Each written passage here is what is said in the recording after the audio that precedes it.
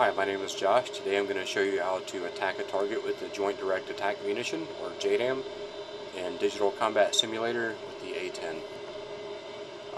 I've already done a couple of things here for us, so let's go ahead and get into that. Right now, you want to click the TGP, which is already up. Make sure that you're in air-to-ground mode, which would be from this button. And I'm going to make a quick 180 to our targeting area.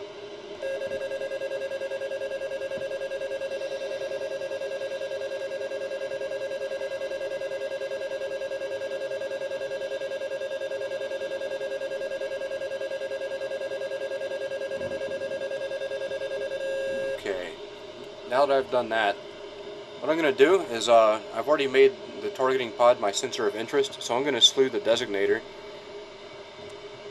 down here by the airport that you can see. I'm going to hit the China hat forward a little bit, and it'll zoom in, it'll narrow the field of view for us, you see right here, and the DMS in and out will zoom in and out for us. What I'm going to do now is, now that I've got the cross on it, I'm going to hold down the TMS right for just a second or so to make this my SPI, my sensor point of interest, and I'm going to make this my point target. I'm going to enable the master arm, go to the DSIMS page, select the GBU31 on station number 5, and go back to the TAD.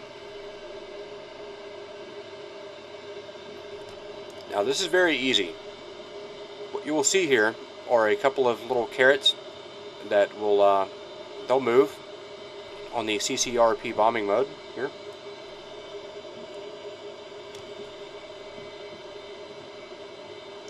What we're waiting on is there's a thing with the little line in it that will start to move down, and you can see that it's done that now. Hold down the weapon release for 1 second. As long as this line that you see moving is in between the two carrots right here, that means that you are good for release.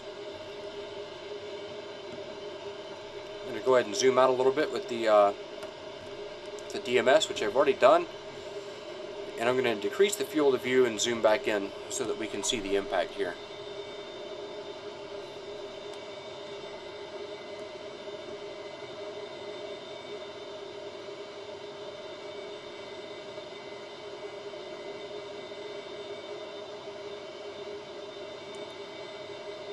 I had quite a bit of altitude, so this will probably take a few seconds before impact actually.